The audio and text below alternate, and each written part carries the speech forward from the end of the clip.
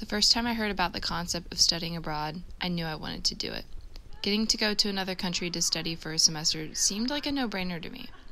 Because I knew I wanted to do this, I looked early on, attending the study abroad fair my freshman year. English was one of the majors I was considering, so when I saw an English program at Wake's house on the Grand Canal, I knew I wanted to apply. I had only heard about juniors going abroad, so I set up an appointment at the study abroad office. The program seemed perfect for me, but now I just had to know. Could I go abroad as a sophomore? Turns out I could. When I got my acceptance, I was ecstatic. There were only 20 spots, and I had been nervous for months that I wouldn't get one, especially because rising juniors had seniority. I also knew a lot of them planned out studying abroad with their friends. None of my friends at the time had even mentioned studying abroad. When I went to my orientation, I realized that I didn't know anyone on my program. I hadn't even seen any of these people around before. I would be spending 4 months overseas with complete strangers. Not to mention I had never been to Europe before.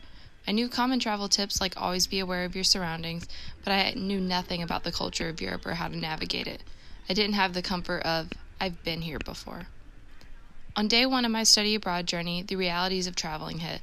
My flight to Venice got delayed, and delayed some more, until it finally got canceled, forcing every passenger on the large international flight to have to rebook themselves on the already packed flights leaving tomorrow, all at once, at 4 a.m. It was a really stressful experience as I was trying to stay on the same flight as the 2 other students going to Casa Artom, but it definitely taught me a lesson about flying. I learned to accept the inconvenience and try to make the most of it instead. I'll get to my destination eventually. It was more than worth the wait. The view coming into the city was truly breathtaking. It was a view I tried to never take for granted during my semester there. Venice is such a unique city in that most of it's only walkable, so one of my favorite things to do was simply walk around Venice, to take in its beauty, to explore new, less touristy parts, to just truly experience the indescribable magic that lies in the city.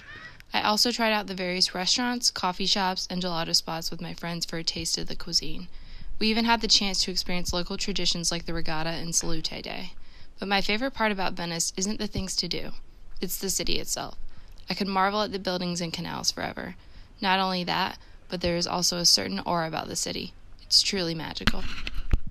Studying abroad was the most incredible experience of my life, and I sincerely miss it every day. It really didn't matter that I was a sophomore. This only meant I had 2 full years to figure everything out when I got back to campus. Not knowing anyone on my program forced me to socialize with everyone and get outside of my comfort zone.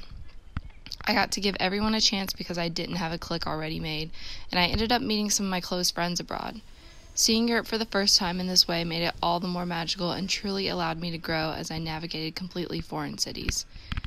This included cities I had never thought about visiting, like Paris, which I had always thought to be overrated.